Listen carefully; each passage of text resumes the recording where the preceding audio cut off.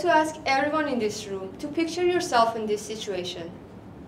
Imagine you're a 5-year-old child sitting in the playground. You can hear other kids playing together and having fun. You want to go and join them, but you can't because you don't know how to communicate with them. Your mother comes to you now. She's telling you something, but you can't understand what she's saying. And that makes you so frustrated that you start hitting yourself and your mother. But you're not doing that intentionally. You love your mother, but it looks like you're trapped in a body that doesn't do what you ask it to do. These are what many children with autism spectrum disorder, known as ASD, may experience in their everyday lives. ASD is a lifelong neurodevelopmental disability characterized by impairment in communication and social skills and having restricted and repetitive behavior. But these are not the only challenges. These children usually have poor motor skills, self-injurious behavior, sensory issues, and so on.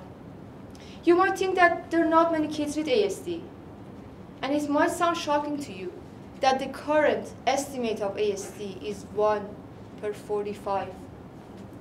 There's no cure for ASD up to this day.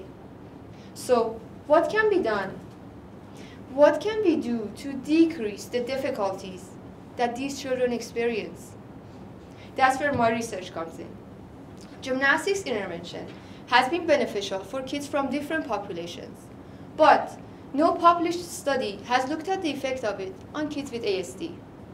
So as a gymnastics coach, I designed a 6-week gymnastics program for children ages 5 to 9 with ASD.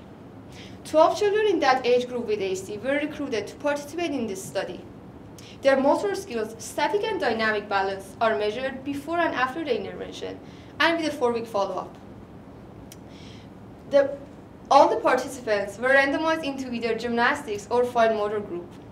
The gymnastics group work on basic gymnastics movements that can improve their gross motor skills and balance. And the fine motor group work on activities such as doing crafts that can improve their fine motor skills. Since there's a link between motor and social skills, it is also expected that there will be an improvement in their social skills too. Back to the child in the playground, I hope that studies like this can help children like him have a better, easier, and happier life. And always remember, the key to their future is hope. And I'm sure that these children have a bright future ahead. Thank you.